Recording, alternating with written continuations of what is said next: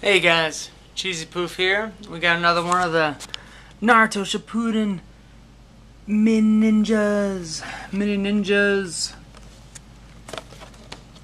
So of course you can see those are the different choices of what's going to come out of there.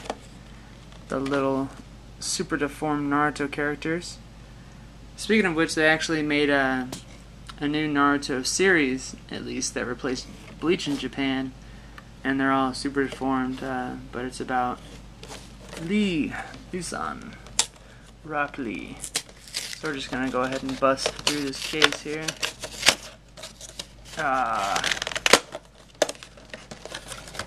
Open it up and go from there. Who do we get? Oh, we got Sasuke-kun. He actually looks really badass.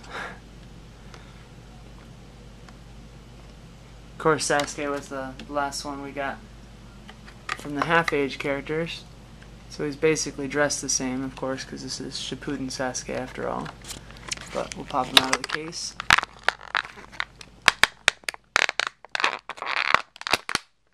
You can, of course, hear how hard it is to try to get him out.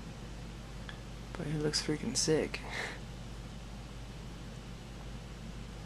This series of figures I just think are well designed. You can see just the detail in his eyes there, his jacket, his little belt.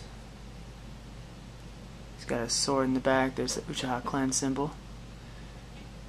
His little flip-flops, sandals, you know.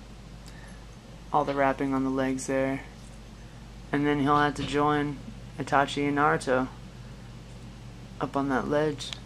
That's it for this time. Hope you guys enjoyed, and I'll see you later.